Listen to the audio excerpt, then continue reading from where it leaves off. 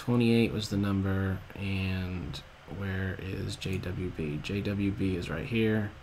Challenge 5, standard, invite, coming up. Game 1 of how many? I don't know. Okay. Let's roll.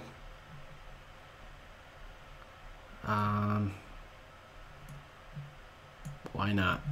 Let's kick off with Sicilian. Najdorf.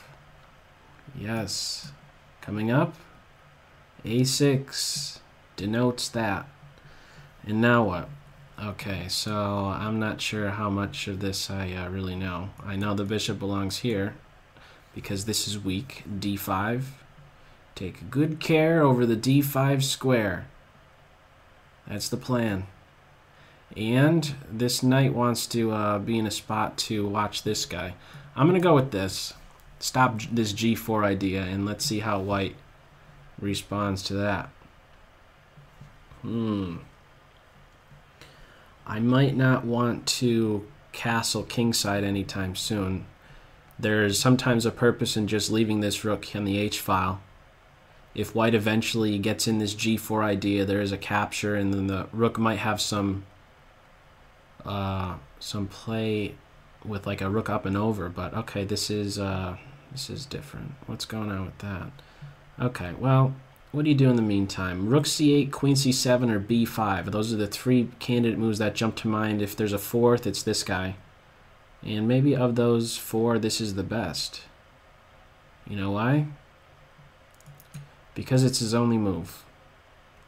So that's probably no surprise to Team White.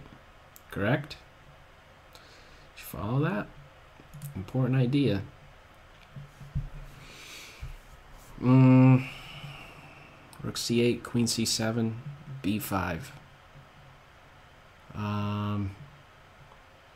The knight, when it plays here, what am I going to do? And, well, let's see. Let's see about things here. I don't know if there's a... Actually, of rook c8 and queen c7, I'm more inclined to move my rook first. Maybe my queen could come out here at some point. I'm not sure.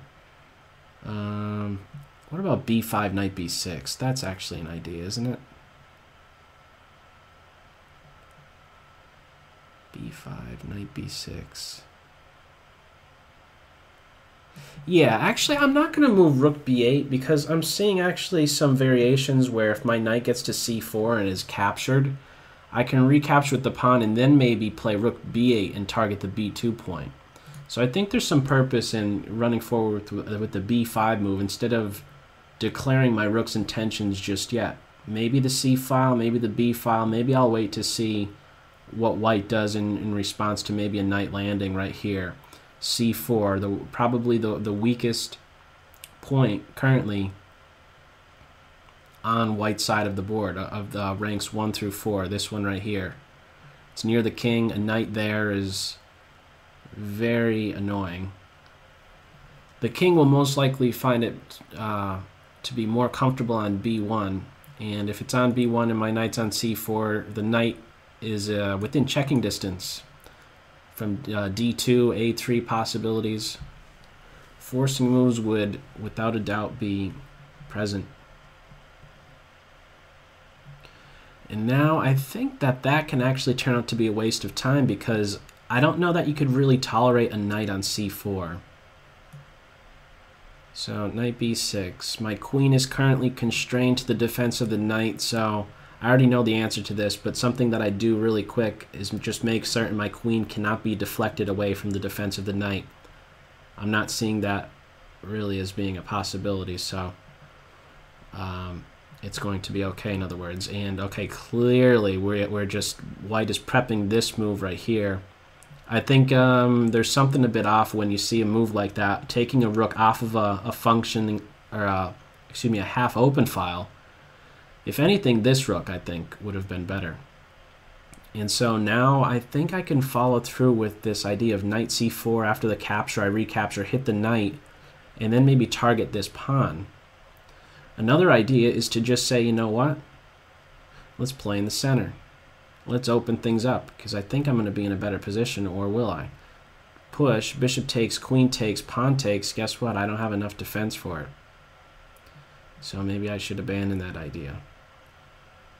Or is there something with actually b4, kicking that knight away, and only then pawn push? Ah, I'm going to look into that one. Let's see. Interesting possibilities here. Knight c4 and b4. And I guess maybe a rook b8 move. That seems a bit too slow, though. It's too slow, though. I'm going to try this one. If the knight really wants to take up an outpost on d5, this bishop has to say so long. Okay, now I think d5 it could be played successfully. Push. Let's give it a go. I'm trying to open up the position at a moment where I think my pieces are better positioned. This knight on the edge. This knight now has the c5 square available, but maybe not for so long if I could get d4 in. In fact, this is a serious problem. I don't know that you could really tolerate a pawn on d5 with, you know, threatening to play here. I am also watching over b4. Even if I wasn't and it could be grabbed, it's not without its problems, because it does open up files towards that white king. You'll want to be very cautious about pawn grabbing if you're castle in opposite wings, and that's exactly what we have here. Well, I'm not castle just yet, but I'm not going to be castling queenside. Not in my right mind, at least. So, what are White's candidate moves? I'm thinking either bishop takes knight or pawn captures right away. I think this guy's going to end up having to leave soon. I'm going to go with this one. I don't really want to spend too much time. There were many different possibilities there. Or not the queen, actually, because I would just hang my knight. But I'm not sure which of these two knights is best. Maybe it was better for this knight, so that I could have a knight a5 move available. We're going to see, though. As pretty smooth follow-up ideas, I think something like a5, a4 comes with great effect. And this is going to lead to trouble, isn't it? We're going to have an in-betweener. Knight takes bishop. Ooh, an in-betweener. Okay. Well, trade queens. Interesting. I think I want to trade queens, and then could I just take this? Then there's going to be a knight fork. Let's not say we did to that one. King takes is no good because of this. So less than a minute for white. Interesting game so far. Let me put pressure on this knight. My bishop would really like to do something other than sit on e7 at this point. And there is absolutely no need to castle in a position like this. Kingside castle does not even enter my thought process. King to e7 is going to be perfect. So let's do it. Keep it center. It's on a dark square opposite this bishop. And now what? Let's see. Oh, this is going to be a problem. I think I take, and then I play here, if I'm not mistaken. Hit that bishop. Might be an in-betweener here, but there's no time to figure this all out. Tough to play accurately. If the bishop plays here, I give a check, and then there's this deflection. Rook here is just trying to be sneaky with bishop takes and then rook takes bishop. I might do that in a bullet game or something just to make a quick threat. So there's also just rook check and then knight here. I think that seems pretty good, actually. That's actually netting material. Or the bishop has to take. That's the trick. Okay, that's losing some stuff here. I actually have knight check or just knight takes knight. If I give a check and then maybe get the rook here, no need to do that calculation though. Just play fast. That's the plan. Play here. That pawn's gonna go. I get the pig on the one pig on the second. And let's hit a bishop. And time pressure gets the best of anybody. Okay, where are the time burners? Okay, rook up and overs. More checks. One pig, mate and two. Alright. The typical mouse race towards the end. Alright, good game. Let's back up. Let's see.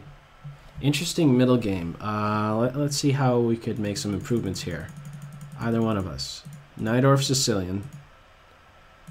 H5. I think I posted a video on my YouTube channel a while back out of this variation where I did have black, and I think the game ended up in a draw. So I do provide a bit more insight with regard to this H5 idea. I don't know. Actually, I think in that game H4 was played as well. I didn't do the best against it, but this bishop E2 move. Okay, this is where. Actually, let me back up. I think this right here is maybe a bit off. You could try to baby step it in the following way. Like if you really want to be getting in this G4 move, you could be running with, and I'm not saying right away, but given the time, you could be going with G3, H3, and then G4 in that order.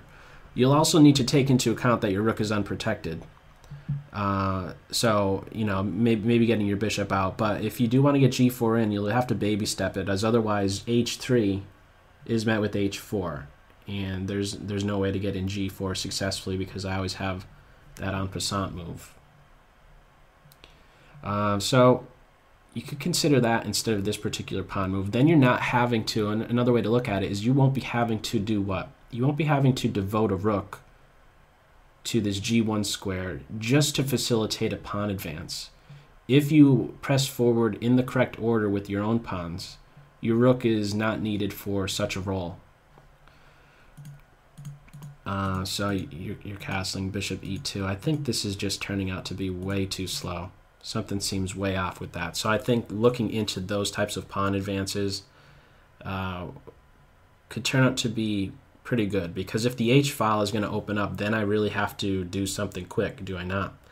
I have to, well, I really don't want to castle, and if the H file opens up, I'm having to make a decision because you have a lead in development. You're fully developed at this point, rooks in direct contact with one another, so I think that's worth a closer look. Or even another idea is to maybe plant up on this D5 square at an earlier point. But look into this different G3, H3, G4 idea. You'll need to be castled and have your bishop on E2, or in other words, your rook on H1 needs to be protected before you actually follow through with that G4 advance. It's another angle, another way to look at it, another approach, another plan.